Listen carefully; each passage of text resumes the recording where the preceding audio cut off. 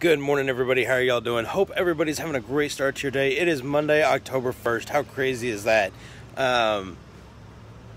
You know what? I think it's going to be a beautiful day. We're supposed to be getting rain today, but you know what? It's going to be a great day.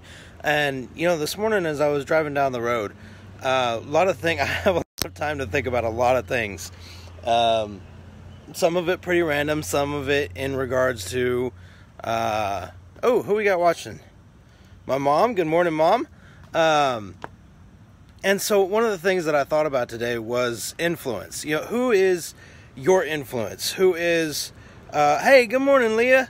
Hey, Leah, since I've got you on there, something I wanted to talk to you. There's, part of our trip driving from Huntsville to, Andrews, Texas is a sign that says Lampasas. And I can't help but think about the great weekend that you, Jeremiah, and I had, when we went down there in college. But anyway, influences. What influences you?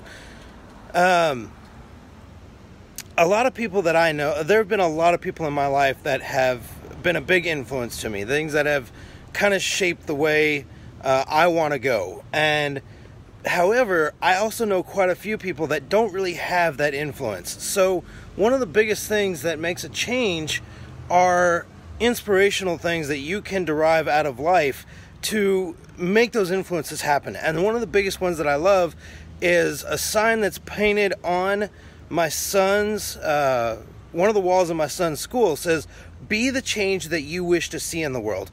And if you don't understand that, let's talk about it, because if you want to see a drastic change, okay, you need to be that change. People can't do it for you.